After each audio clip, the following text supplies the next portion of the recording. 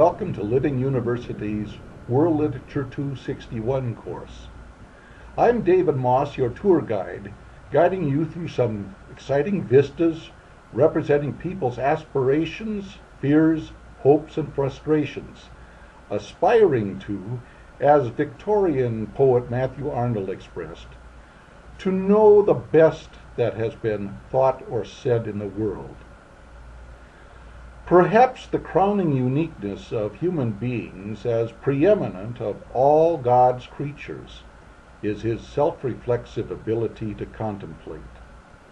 The late Count Alfred Korzybski, father of general semantics, would explain this capability as a product of time binding.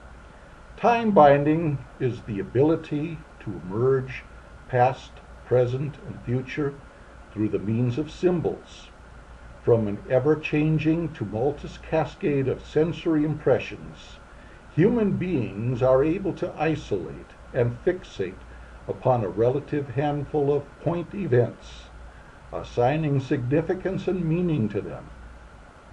Of all the world's creatures, mankind alone has been granted the role of namer and signifier. We read this, of course, in Genesis 2:20.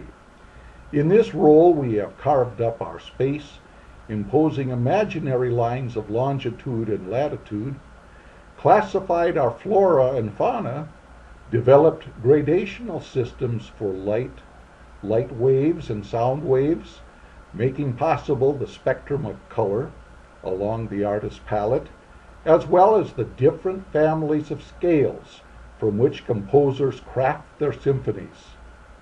We have reified the chemical explosions within our nervous systems, assigning them a position on an emotional scale ranging from euphoric to despondent. Through time binding, the human being has developed the capacity to preserve or freeze time segments, assigning them point events, value and significance relative to other happenings.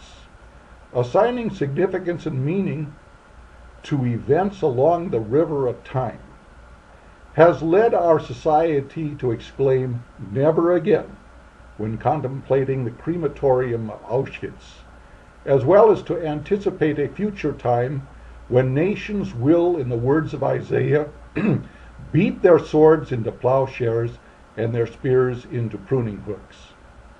This is Dave Moss, your tour guide, welcoming you to an exciting semester of exploring the world's literature.